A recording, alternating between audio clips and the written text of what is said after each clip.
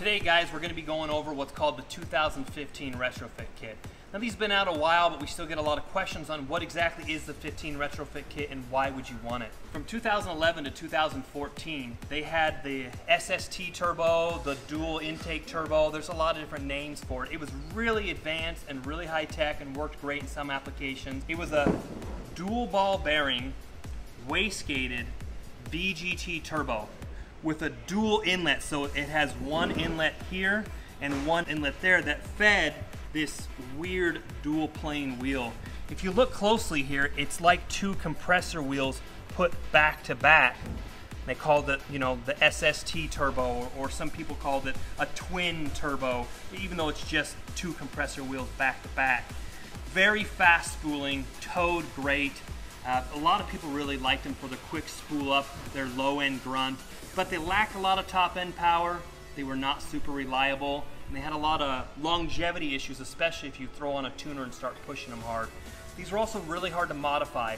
Dual ball bearing makes it hard to modify. The internal dimensions make it really hard to open up, and it's hard to manufacture a good quality SST wheel. What a lot of people started doing was swapping on the 15 and newer turbos. So in 2015, Ford changed to this turbo. It's a journal bearing. It's single plane compressor wheel instead of the dual compressor wheel. It still is VGT, but it did also get rid of the wastegate. So it essentially went back to more like the technology that was in the 03 to 07 6.0 Powerstroke, or what was in a lot of the older Duramax turbos. The great thing about the newer style turbo, there's lots of options from lots of different companies out there with bigger compressor wheels, bigger turbine wheels, different stages. You can make up to 700 horsepower with some of these drop-in VGT turbos, but just the turbo itself usually tapped out of around 550 to 590 horsepower. The turbo was not only more reliable and more robust, it's a lot bigger. If you look here, just the compressor wheel size difference is huge. Also, the turbine wheel is much larger. So the turbo is much bigger, it's got stronger bearings in it, it's got a thicker shaft in it, it's more easily rebuilt, and there's a kit that swaps them right onto your truck. There's a lot of different kits out there on the market. This specific one is from Ford Racing, all genuine Ford OEM parts, and it's very inclusive. They basically included every exhaust manifold stud, every gasket, all the heat shields, new coolant line, Cobra head, pedestals, downpipe, turbo, everything you need for the swap. I mean, it keeps the EGR in there, emissions friendly compliant. It comes with a new EBP sensor. Everything you could need to do the swap is here. Now, there are some other kits that are a little less inclusive. We get asked a lot about what the differences are, and this just includes everything you could need. Those other kits are everything you might need. Sometimes you'll need to replace a few nuts and bolts. Sometimes they want you to reuse gaskets or clamps that sometimes break during installation. But the Ford Retrofit kits, they are great. They really do include everything that you need to install it. Many people do this upgrade for reliability reasons because the newer 2015 style turbos are more reliable and more easily rebuilt. But a lot of people are looking for a performance upgrade as the newer turbos are much larger and provide much more power. Here's a dyno graph of a typical 2011 truck that has been tuned with an intake and exhaust.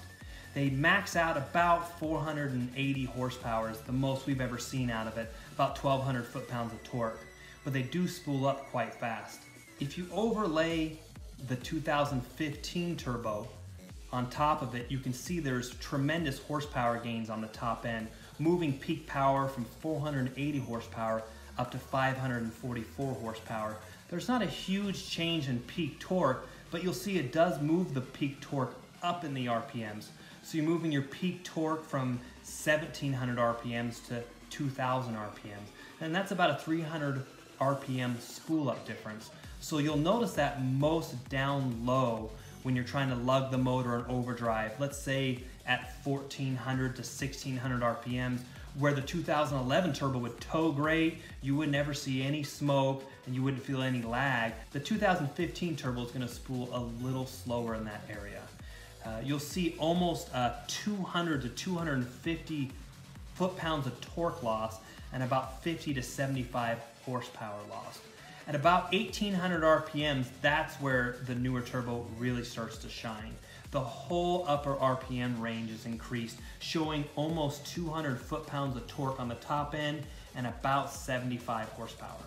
So now we're going to show you a 2015 turbo comparing 2011 fueling versus 2015 fueling.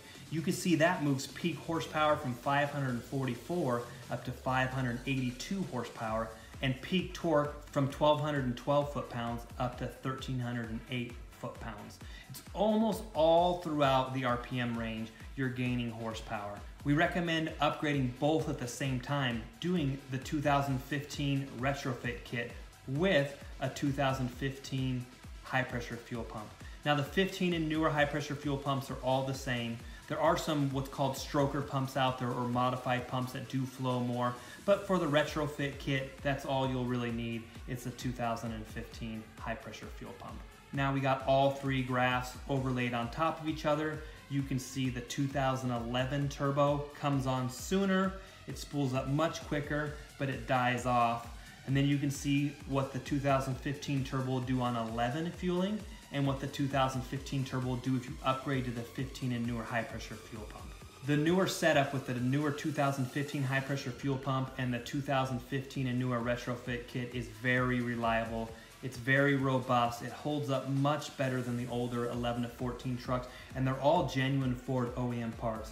So if you ever have any problems or issues, you can swing into any Ford dealership and they can fix it up for you, or you can order the parts yourself. They're readily available and easy to install. So this kit is specifically designed for the 2011 to 2014 6.7 guys who want to either install a more reliable turbo or upgrade it to make more power. This won't work on the 6.4s or the 6.0. If you got a 15 and newer, there's really no need because you've already got all these parts on your truck.